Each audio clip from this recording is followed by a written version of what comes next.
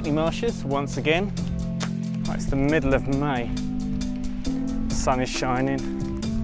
It's that magical time of year where everything seems to just burst into life.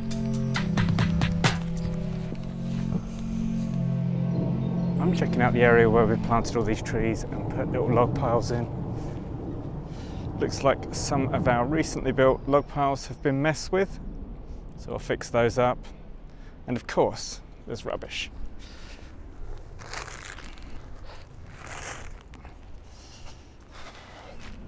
If you haven't seen any of the other videos explaining what we're doing here, we have planted a whole load of trees and we're putting in protected log piles to create a green corridor across what was this open grassy area. It's going to be hugely beneficial for so many species.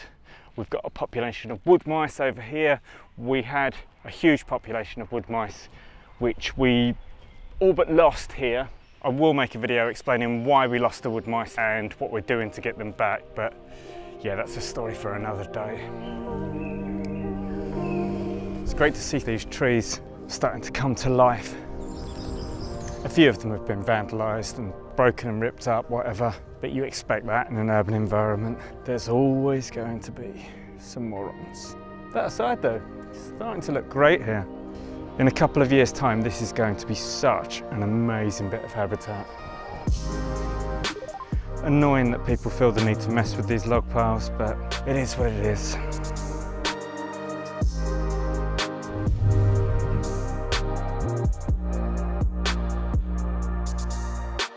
I've found if you throw grass cuttings or mulch or anything on top of the log piles like that, they're less likely to get messed with. I guess it just doesn't look as easy to take apart.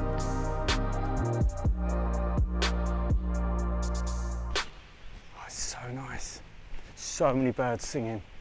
Black haps, lesser whitethroat back there, chiff-chaffs, robins, lots of robins of course.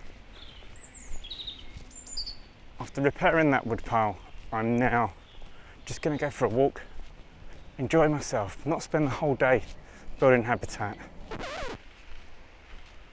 After saying I wasn't going to do anything, I'm just looking at all these newly cut logs here, these slices of trunks which are so good. You put these in the long grass and they pretty much make small mammal habitat just by being there. Little cavity underneath, perfect. I really wish I had some transport with me to get them just a couple of 100 metres up there where they would be so useful, but I don't, so another day.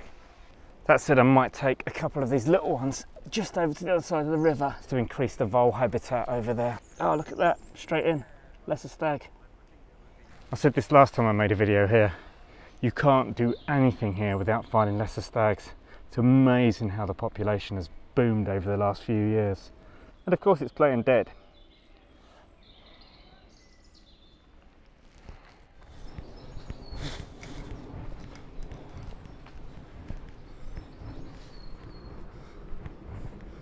Robin is following me because it knows I'm doing work. It wants to see if I dig any worms up.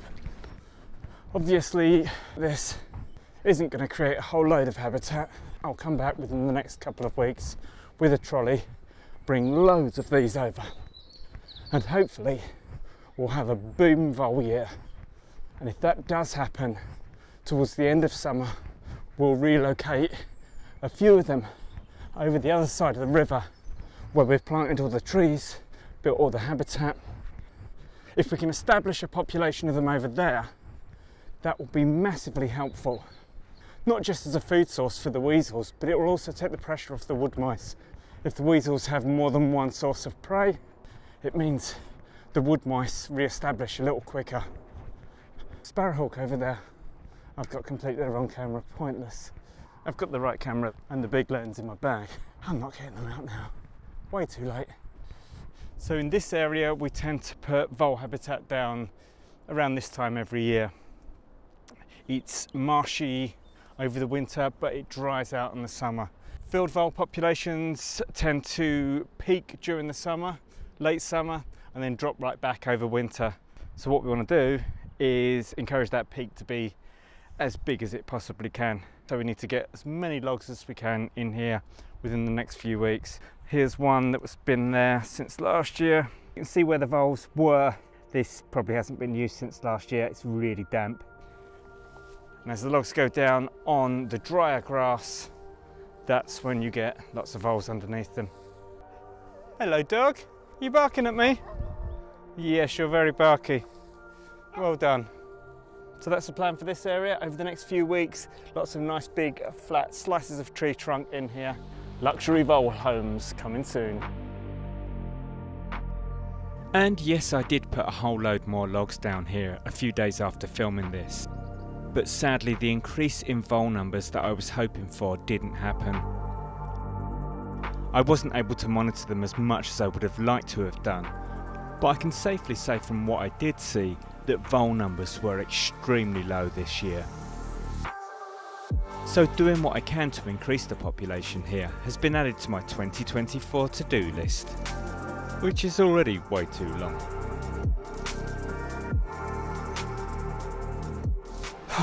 Look at this, man.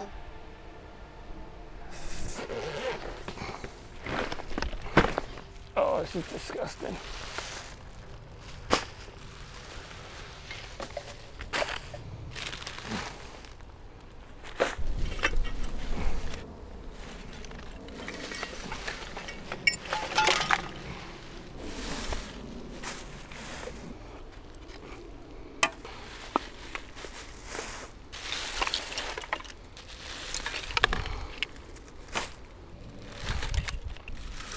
What is the matter with people? Oh, that'll be useful when I'm done. Tins like these. Hedgehogs get their heads caught in them, really sharp.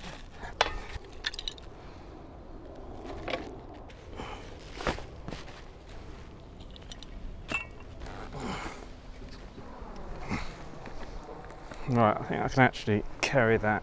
Still this. I want a dog walker to come past with a couple of poo bags, and I can use them as gloves.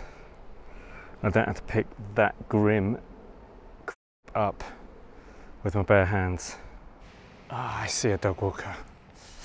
Excuse me. Hiya. Do you have a couple of poo bags that I can steal off you? Someone's dumped a load of rubbish around there, and I'm going to clear it up. Oh, that's very kind of you. Yeah, I've only got one, and it's quite a small one. A makeshift glove. Yeah. Some of it is just so grim. Hello. Okay, hand through the handles. I have just mastered the poo bag glove technique. Genius.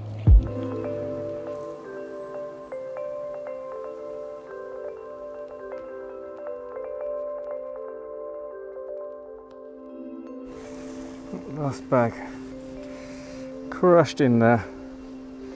All I've got to do is drag this to the bin. Just in time for that to split. Thank you, dog walker, who gave me that. I appreciate it so much.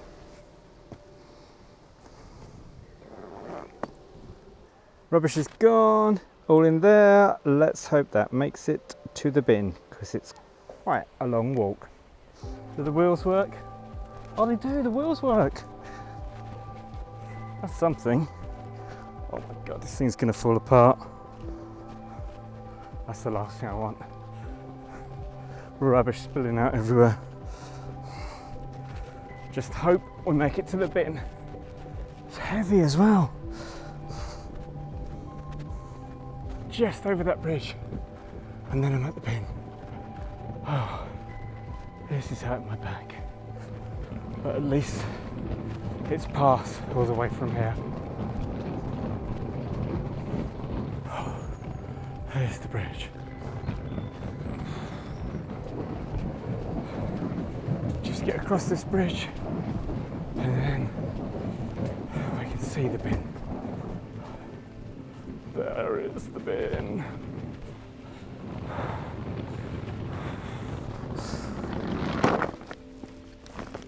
Oh, please don't split.